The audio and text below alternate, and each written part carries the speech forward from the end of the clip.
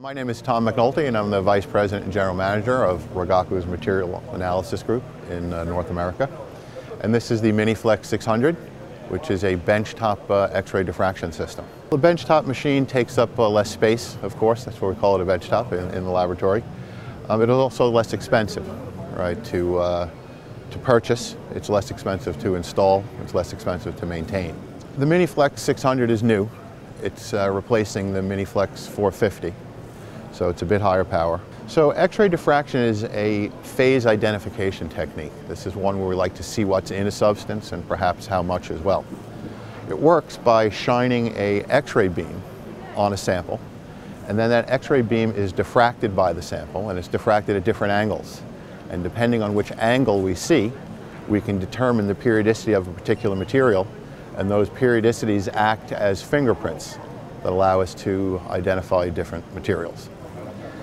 This machine works with a 600-watt X-ray source, which is one that's fairly powerful, certainly for the benchtop machines. And it uses a theta-2-theta goniometer, one that allows us to scan the sample and scan the detector. It also comes with a wide variety of detectors in terms of scintillation counter or a high-speed detector that allows us to collect data very quickly. So key benefits would be the 600-watt power for a benchtop. That is twice the power of any other benchtop machine that's available for X-ray diffraction. It also comes with a 6-position sample changer. That sample changer allows us to put multiple samples on at once, run the machine overnight. Another key feature is a diffracted beam monochromator. This is a special device that allows X-ray fluorescence from iron-containing materials to be reduced, giving a much better diffraction pattern than you'd have without it. And of course, as all machines do these days, the applicability of a high-speed detector is possible with the MiniFlex.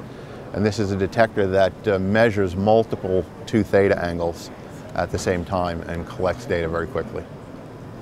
The MiniFlex is very widely used. It's used both commercially and academically.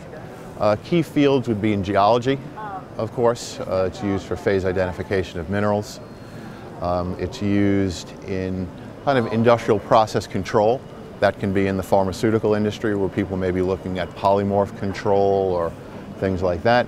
Also for chemical plants, anything where you need to know what's in a material and you want to know it fairly quickly and also non-destructively. That's an advantage of the XRD.